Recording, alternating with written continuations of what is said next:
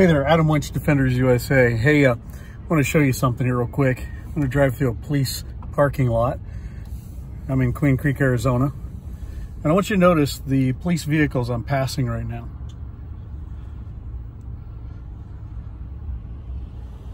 Okay, so in all those cases, those cars were parked facing out, right? They were not nosed into their parking spot, they were faced out.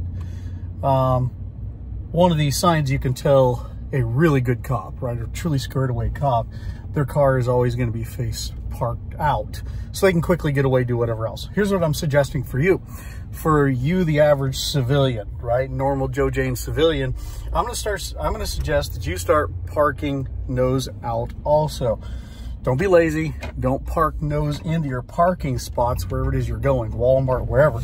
I want you to always take the time to back into your parking spot or pull through if it's a double parking lot to where you are nose out.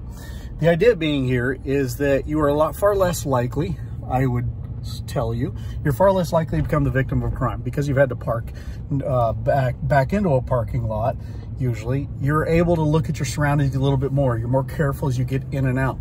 And when bad people are looking for people to attack in a parking lot, usually they're looking for people that'll nose into a parking space because they know if you go inside, you're probably going to come out in a short amount of time and you're going to walk back to your car nosed in. And with that car nosed in, you're not paying as much attention to what you do. You just pull quick and easy.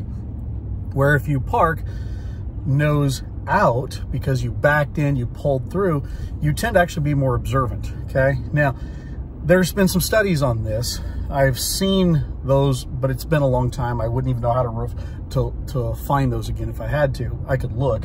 But I found in my experience as a cop that those who tend to park facing out, right? They back into a parking spot, or at least the nose is out in there.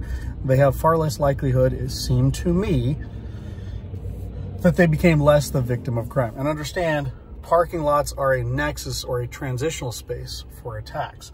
So, and by the way, Walmart, most dangerous parking lot in America.